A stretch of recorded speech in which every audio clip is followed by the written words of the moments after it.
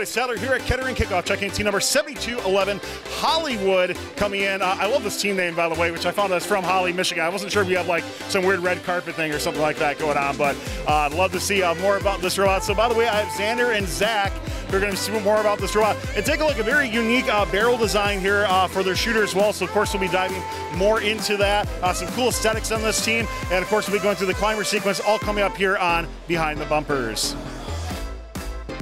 First Updates Now is made possible by viewers like you and also the following sponsors. Continue your excitement of robotics at Kettering University with their Combat Robotics team and First Center. Turn your robotics experience into a professional career. Find out more and get your application started at kettering.edu/apply.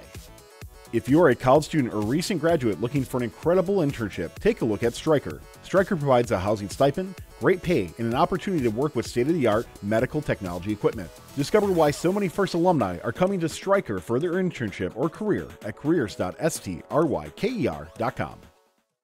So Zach, we're going to start off following the ball path, really focusing on your hopper area and then also your shooter itself, which is really unique. Tell me more about it.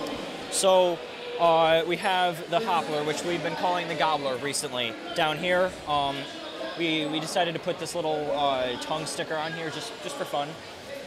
What it does is the balls come in through here, and they get pulled in from just about any angle, actually. And they get pulled in here, and in the tube we have IR sensors, which help us detect where the ball is positioned in said tube. So the robot can automatically determine where to put the ball and how many there are in it. So once we've got both balls in, it'll roll them up.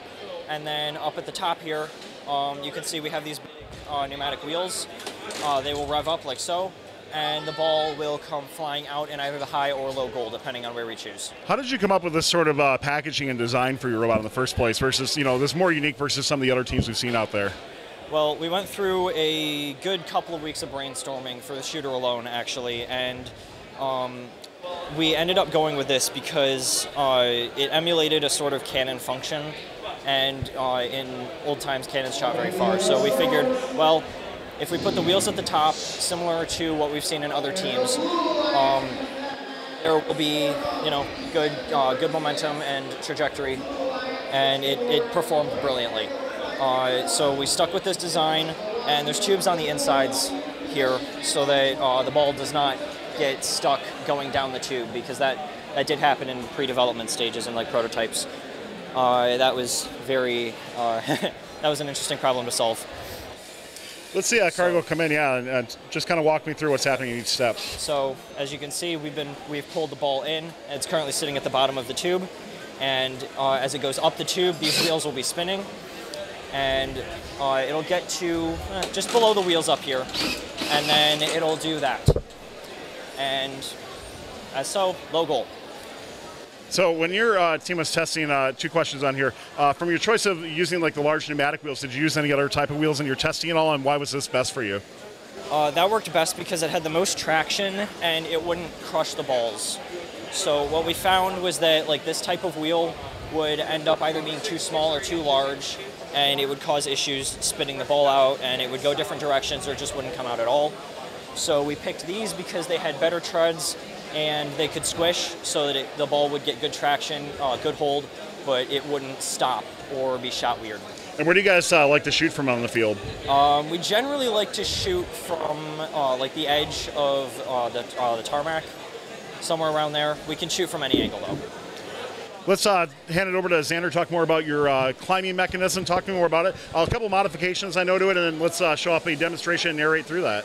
So what we have here on our climber are actually two sets of climbers in a box, but with different stages. As you can see on our first climber, we have the two-stage, this will come up, and then another set of arms will come up after that, and that helps us get up the bar really fast because we changed the gear ratio in this arm to make it spin faster as opposed to the gear ratio in this arm, which is stronger, so we can hold on to that bar. So can you show up a demo of the climber going, kind of narrate through that process and how that works? So our first step to climbing will be to get our first arms up and over the bar. When we've locked onto the bar, we will deploy the second arms and raise those up as well. After the second arms are up, we will pull our first arms down, and when it's down here, the second bar will be hooked onto this hook. After that, we can start pulling in our second arms, and we can close the robot so the first arms can get back up on the high bar.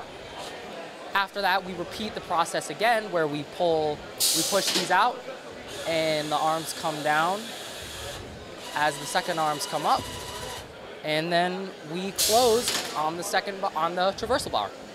And you guys done a little bit of modification to the grabbers. So tell me more about that. Some of the trouble we were having with these hooks up here is that they were way too rounded and they would lock the robot onto the bar. So with this flat hook design, we can pull ourselves off the bar without having to rotate hooks or worry about getting locked. Well, 7211 Hollywood, thank you so much for taking time to tell us about your robot. Been building great robots. Only a team for a couple of years now, but definitely standing out in Michigan. And can't wait to see, of course, how you do here at Kettering Kickoff and in future years as well. Thanks a lot. This video on First Updates Now is made possible by viewers like you and also the following sponsors. If you're a college student or recent graduate looking for an incredible internship, take a look at Stryker. Stryker provides a housing stipend, great pay, and an opportunity to work with state-of-the-art medical technology equipment. Discover why so many First alumni are coming to Stryker for their internship or career at careers.stryker.com. Continue your excitement of robotics at Kettering University with their Combat Robotics team and First Center. Turn your robotics experience into a professional career. Find out more and get your application started at kettering.edu/apply.